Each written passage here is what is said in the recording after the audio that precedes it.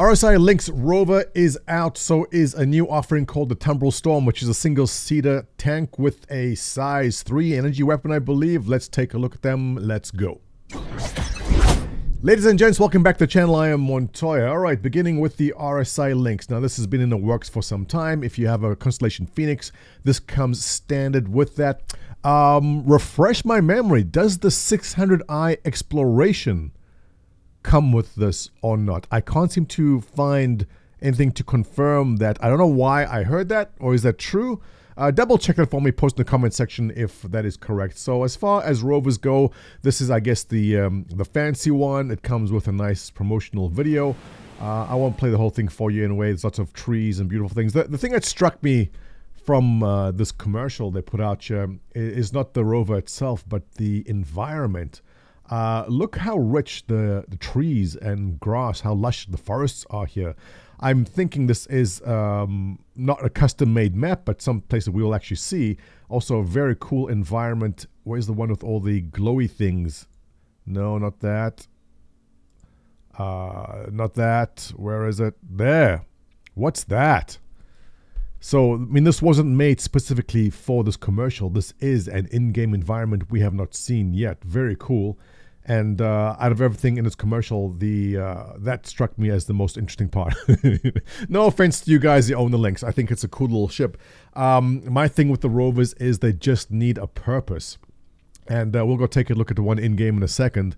So the issue, well, not the issue, the cool thing about the little Lynx Rover is it comes with champagne. And the thing I'm waiting for is a purpose. The way I play the game is you don't really need rovers. You can just park your ship almost anyway, but you have to go somewhere under the radar. Then yes, you do take a vehicle. Is there a reason to take this particular vehicle? And the answer to that will be there will likely be a reason in the game where they'll want you to use this vehicle. I'm thinking maybe some sort of transport mission where there's a VIP and you have to take them in a fancy ship and a fancy vehicle to get from A to B. Maybe that's where it comes in. But otherwise, if you just like the look of it and you prefer being, you know, all top hat and monocle type player, then yes, this is probably the ship for you. We'll go take a look at that in a second. But first, before we go there, let's also take a look at the Tumbril Storm, which is an assault vehicle, an unstoppable force of nature, blitz overcrowded battlefields and wipe out enemy artillery. Look, the tank gameplay is fun. I also feel there will be more of a reason to use tanks and ground vehicles. There will be planets or there will be situations where they say you cannot take your air vehicle out. There is turbulence, there is ionic disturbance in something or other, and your engines won't be able to work and you have to take ground vehicles. We don't have that yet, but I do foresee a future where at some point they will say to go to the specific location, there is no other way than using a ground vehicle. And if there's any kind of ops or assault, then yes, you will need a tank or the Tumbril Storm. So checking out some of the artwork here. Cool, nice. It does remind me of a vehicle from another game. That's the interior of it. And it is the front seat is how you get in, like the cockpit from a few of the ships already have. We have, what's that? It is the interior weapon rack. We have a energy autocannon, which is a size 3 Hurston Dynamics. And I believe everything else is size 1, dedicated shield generator emitter, right. So 10 meters in length, 7 width, height 3, driver controlled remote turret. So the driver does control the weapons. Good, I like that a lot. 1 crew and goes on treads. Let's look at some artwork over here, beginning with the first picture. That's how you get into it from the front. So very quick entry and exit. It fits inside the C2, as we can see, obviously. Pretty artwork over there, doing a bunker run, and a pretty shot comparing the size to the existing tank over there. Unstoppable fortune there, special offer. Let's see the price. Here we go, $70. Not horrible. Actually priced about right. And I'm guessing that's the war bond offer. Is there a concierge one? It doesn't show up for me because I'm not logged in, but there is the one with the 2 paints that come with it. So $70 cash, $80 if you're using store credit. Yeah, you know what? It's a yes from me. Simply because I don't own a tank. And I do need a ground vehicle for assaults, and so that will likely fit for me. Be aware that concept vehicles sometimes take a long time to get into the game, but I don't know when this is scheduled. I haven't checked. Yeah, for me personally, yes. If you have an existing ground assault vehicle like the Tonk, probably can skip it, but everything I see about this is yes, I'd like to have one of these in my arsenal. I'll probably go for it, and for 70 bucks, why not? This is something I would probably use, which doesn't happen often, but yeah, I'm sold. So with that done, let's go take a look at the hologram for that, and we'll take a look at the Lynx in the game. So here we are. Is that game volume a bit high? Let me turn that down a bit for you. We'll just turn down the master volume there. Alright, so here we go. These are the two Rover offerings. You'll recognize the Ursa right over there. And then we have over here the Lynx. RSI designed the Lynx Rover. Excuse me, ma'am. I'm trying to read this. RSI designed the Lynx... These NPCs, I swear. Designed the Lynx Rover to be a vehicle capable of exploring... wide variety of terrains while still delivering a top-rated, finely tuned driving experience. Okay, I mean, there's not much difference. Same specs between the two, except the one is fancy. I do love the side turret, how that tucks in over there, giving you more clearance on the top when you're in storage. Let's take a look at the inside, coming around the side over here as we go in. So someone already left all the components open, but basically this is it. Comfy looking. 2 seats, a nice table in the side. There was a champagne bottle. I see someone's already appropriated that, but here's a cool little feature.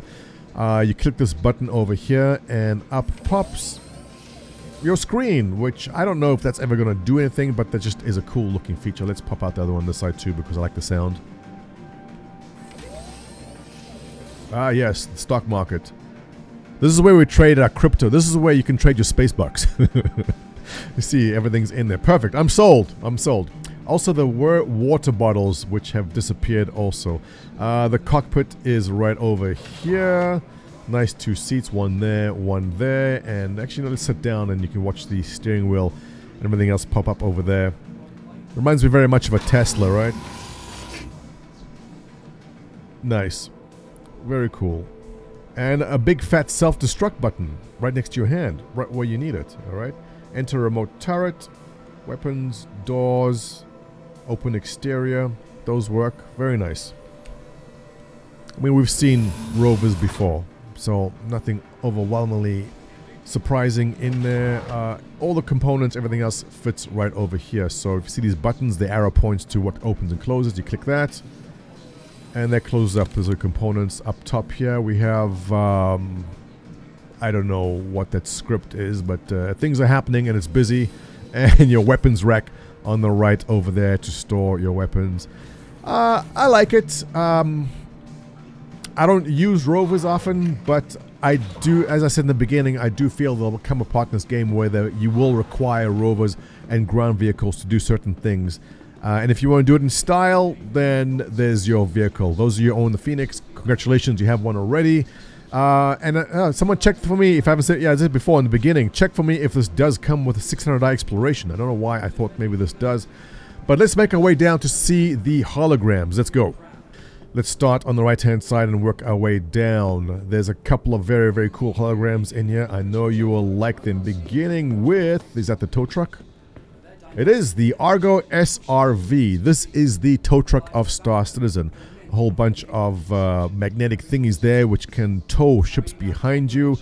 I see this being popular when the game comes out with them. There will be plenty of times your ship gets stuck. You can't refuel, you're out of fuel, or you're damaged, there's no one to repair you. This is the ship that which will be pulling you out of trouble. I can see these being very useful, and I know a lot of people want to play as space truckers. Yes, this will be a very, very cool ship. Next hologram, let's go.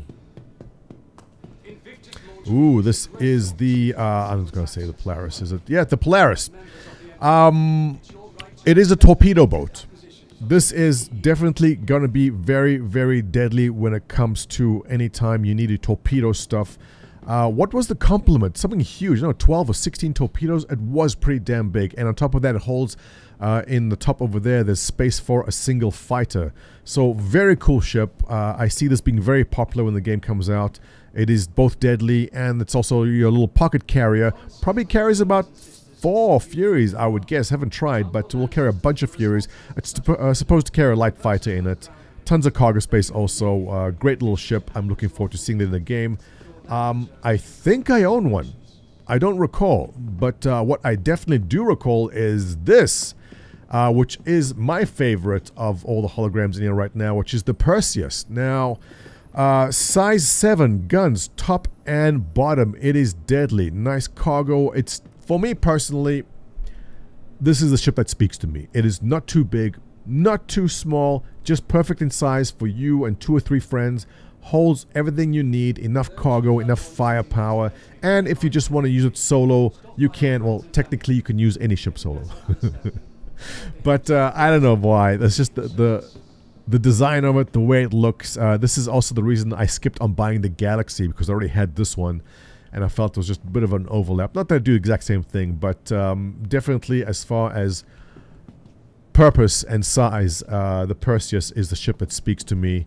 Now, well, where's the tank? Is this it? No, these are a bunch of Tumbrils. I don't know why these are taking so long to get into the game. I think I had one and it was upgraded. It was an LTI token. Upgraded something else. I don't think I'm going to rebuy that. We'll see when it comes out. And here we go. The new Storm. Alright, what do we have here? Tumbril Storm. Originally introduced in 2606 during the Second Tavaran War, the Tumbril Storm single-operator mini-tank was built to blitz battlefields and take out enemy artillery. Reimagined from the ground up to be faster, stronger, and more impactful than ever, the latest Storm is a true force of nature, well-suited to the frantic landscape of modern warfare. Yeah, I like it. I like it. I see a time, as I mentioned before, where air power will not be possible, that you do need to use ground vehicles. You'll be forced into using ground vehicles. As it is right now, ground vehicles are pretty easy targets from the air, but there will come a time, I feel, where there'll be reasons why you cannot use air, and ground vehicles and tank gameplay is going to be awesome in this game. It just will be. So the fact that it's pilot controlled, the gun is pilot controlled, makes this a sell for me. The tank I never did because, I don't know, I was just waiting, and I'm glad I waited because, yeah, that speaks to me. So there it is, pretty cute. I like it. Size 3 gun. I wonder if it's going to be interchangeable. It's probably going to be bespoke. Not going to hold my breath for the ability to change that weapon, but I like it. So, there you go, ladies and gents. Hope you'll enjoy the tour. If you like my channel, what do you think you should do? Think about it. Give me a thumbs up. Subscribe, your comments below. Appreciate it. Catch you in the next one.